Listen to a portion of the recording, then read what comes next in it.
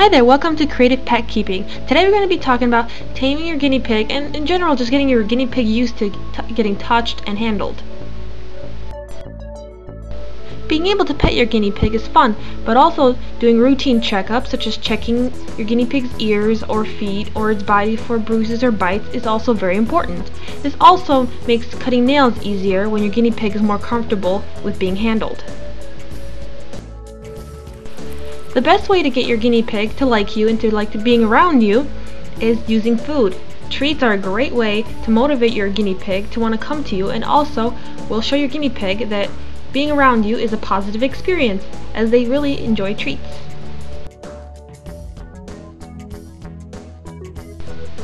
Because I keep my guinea pigs in a closet cage, I am able to go in there with them and sit down and spend time with them.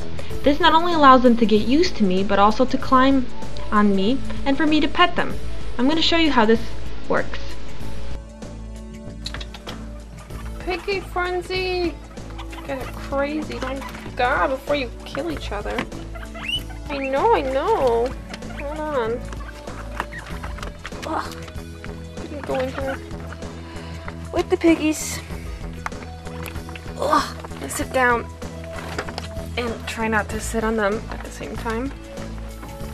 It's kind of hard because they are running around like maniacs. Oi! Between my legs. What are you doing?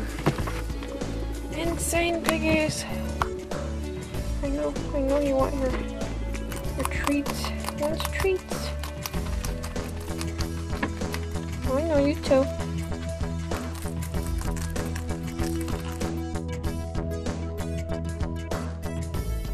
If you don't have a habitat that you can enter, you can also spend some time near your guinea pig's cage, such as maybe if you have some time to read a book or do your homework, try to spend some time sitting next to the cage. That way your guinea pig can get used to you and being around you.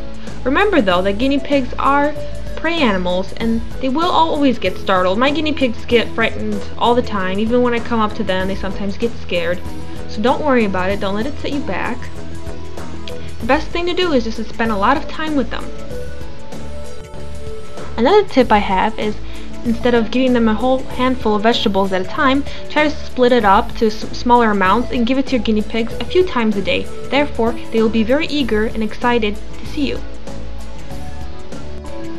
So thanks for watching. Please comment, rate, and subscribe. That would be really great. And look forward to my other videos. Thanks!